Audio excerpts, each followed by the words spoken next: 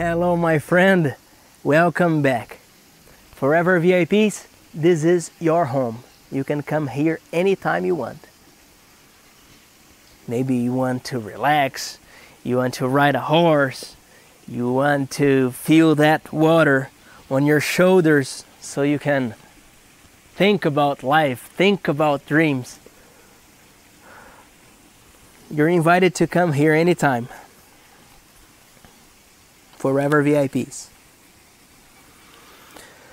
Let's keep talking about the power of a smile.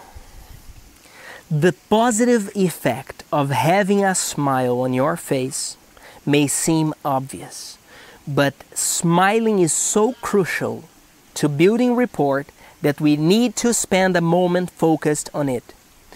It may surprise you to hear this, but as with other forms of assertive behavior, you should practice your smile. Remember last class? Stand in front of a mirror and see how you look. Pay attention to your eyes.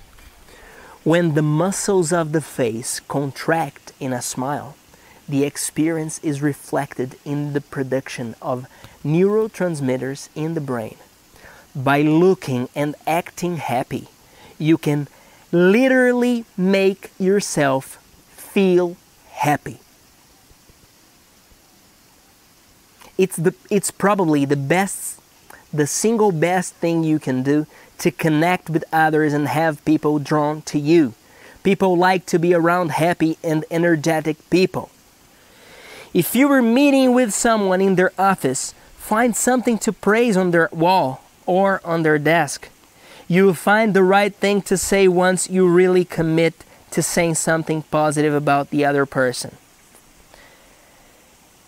As you were doing this, make sure that he or she can hear you.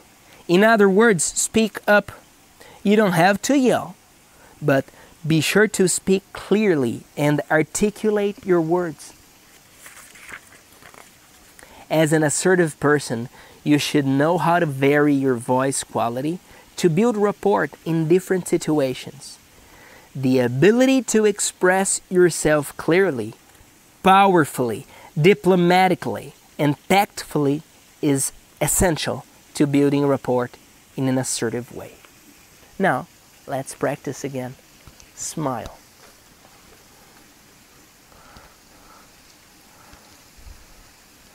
Now, smile and say hello.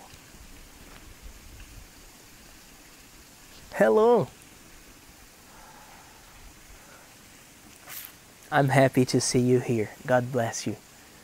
Share this video with your friends. Participate, comment. The more you interact, the more opportunities you have. Thank you very much. I'm Felipe Gibi. See you next class. If you want to give a feedback, be specific, no matter if it's positive or negative.